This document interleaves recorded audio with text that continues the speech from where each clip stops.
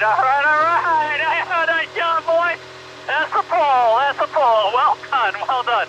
Congratulations, boys. Okay, IndyCar fans, first time pole sitter, NTT pole sitter, Christian Lundgaard. Do you know it's the closest 1-2 Yes. in the history? We probably know you just came back. Yeah, Firestone. I thought it was cool to Yeah.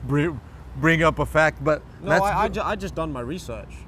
Well, see, this millennium kids. I'm fast, you know. So if you win, you're gonna shave your mustache. Yes. Great. All right. Can we go through your lap? Absolutely. See if I I can actually learn want to something. see it myself. So. So you went out of the pits. Here you're warming up. Yes. I can see on the back stretch, right? I'll let you take over. Yeah, we wanted to go out before everyone else because we wanted a clear track. And we did that Q1, Q2, and Fast 6. But because you wanted to go out of the pits as fast as you could, No, we right? wanted to be the first car out. Okay. But obviously, because now we had, I think it was Pato and Palu ahead, we weren't going to be the first one. So here you're going to open the lap. I Boom. opened the lap right here, and we've been struggling with a few brake issues this whole week. So I wasn't really going to push the brakings, and I focused more on minimum and exit for basically the whole lap. And that was what made it up. And I made a mistake on the exit of 13. And I think it was Q2 or Q1 on my first red lap. So I got a little worried. So obviously all these kind of things you're thinking about in the Firestone Fast 6, not to make these mistakes. And again, at this point, it's all going through my head. Is the brakes going to work?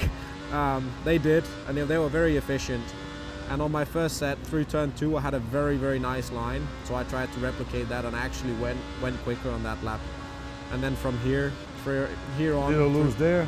from through 4 down to the alternate start finish line, you are just shipping it. You are giving it everything you've got, full commitment. And I braked about 12 meters later into 7 than I was expecting to do, and actually braked too early. And then you're using all the curb through the snake, as we call Almost it. the grass, right? Yeah, well, you're trying to actually cut the grass. Cut the grass.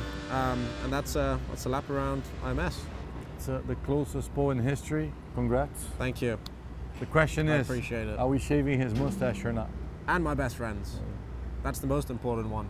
I mean, Tell us honestly, the story. Yeah, so we, me and my best friend, we decided to not shave our mustache until I won a race in IndyCar, expecting it to get rid of it tomorrow. Bring the razor tomorrow. Oh yeah.